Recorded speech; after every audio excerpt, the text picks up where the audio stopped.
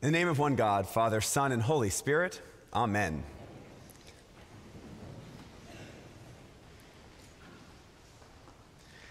Today we celebrate the second Sunday of Epiphany. Epiphany is that season that falls between Christmas and Lent, and oftentimes people kind of wonder, why so long? Why so much about Epiphany? Epiphany is this opportunity for us to unpack the importance of God's incarnation.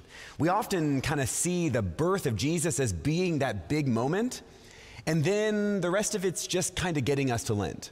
But what I want us to do is take the opportunity in this Epiphany season to actually kind of rest and settle in and marinate a little bit in what Epiphany really means and what we are invited to receive as a gift of this season. The actual incarnation of God does not stop with the birth. Really, the baptism and the miracles and the recognition of Jesus is actually what makes Epiphany so powerful. That recognition begins with the shepherds and with the wise men, and it continues with those who are called to be Jesus' disciples, like what we hear in today's gospel lesson. The incarnation of God, the incoming of God's Spirit here to dwell with us, to be with us, to guide us, that is the gift of Christmas and Epiphany. That's the gift for each one of us. Seeing and declaring God is really what God wants us to do. Now, this past week in my Bible study, I had the opportunity to unpack a pretty simple but profound idea, and that is the difference between what God does for us and what we do for God. Part of what we believe that we are called to do is to be co-laborers with God in the world, and I'm totally guilty of this. This idea of building up God's kingdom along with God. We often speak of that building up and that extension of God's kingdom as something that we are doing along with God, but really, when we look at the Gospels and we look at what Jesus does and says and teaches in the Gospels, we don't actually see the whole help me out, do this work kind of message. What we actually see is Jesus encouraging his followers to wait for God's kingdom, or to seek God's kingdom, or to declare God's kingdom. What Jesus actually sets up in the Gospels is really something as a gift to us. We don't actually need to help God do what God came to do. God's good. He's got it. Instead, we are given this gift and we're asked to receive it and then to help point other people to that gift. Now, if you're like me, you don't really like that. Because actually it feels much better to do something. It feels much better to kind of work hard and to earn it. And the idea of working with God feels good, like we actually did something worthwhile, because it kind of seems a little strange.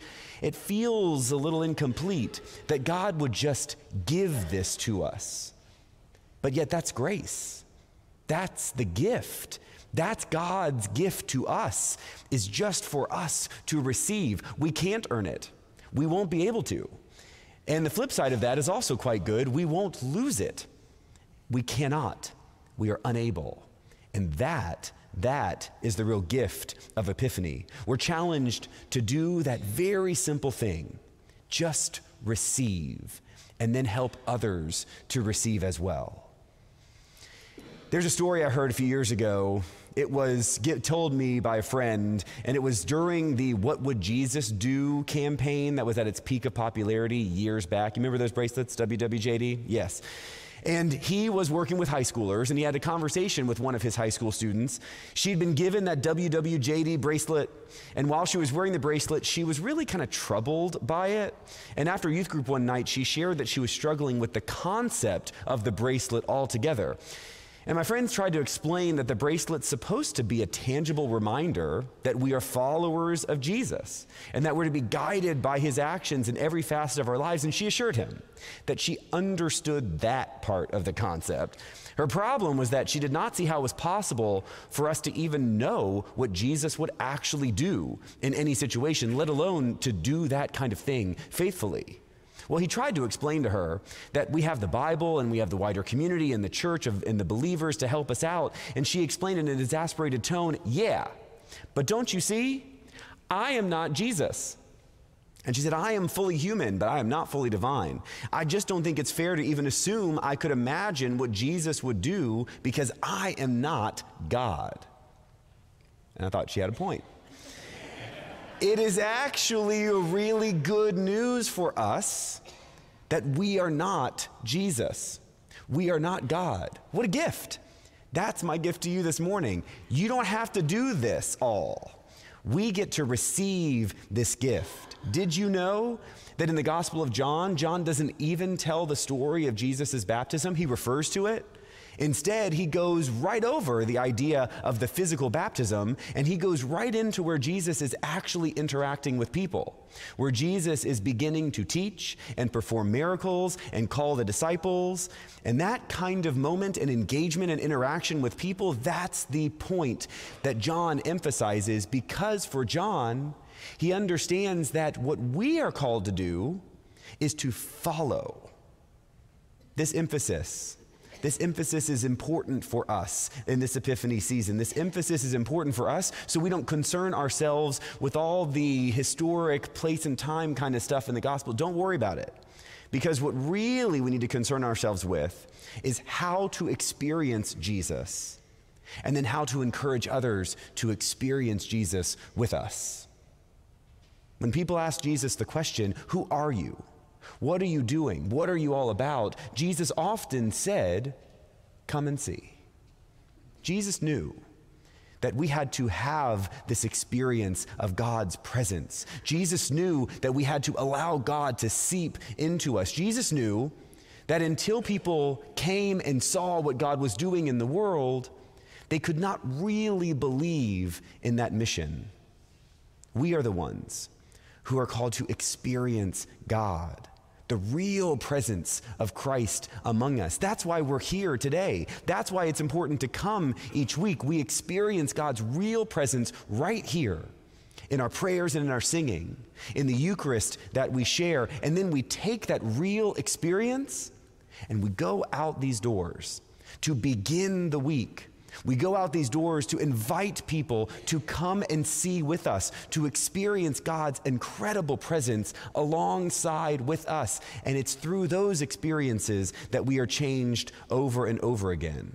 When I look at the Gospels, it does seem like there's one person who genuinely understands that experience of God and our responsibility, and that's John the Baptist. John the Baptist seems to really understand that his point on earth is to help everyone see God's real presence and to point to God through him. He does that in today's gospel lesson when Jesus comes alongside. He points his own followers toward Jesus, and we see Andrew go and experience Jesus and then go tell his brother Peter. And then that ball gets rolling over and over again. John the Baptist is really the one who we might say is our good model of not being God, but of seeing God and helping others see God too. Perhaps a better question for us to ask is not really what would Jesus do, but what would John the Baptist do? WWJTBD, right? That's the new campaign, y'all. John the Baptist is our model. And we are called in this Epiphany season to allow ourselves to marinate in God's presence, but not to stop there, but instead, just like John, to experience God's presence and point to where God truly is and invite others to join us as well. Jesus says, come and see. And that gift is for you. And that gift is for all those you love. So maybe this week you can encourage someone else to come and see with you. Amen.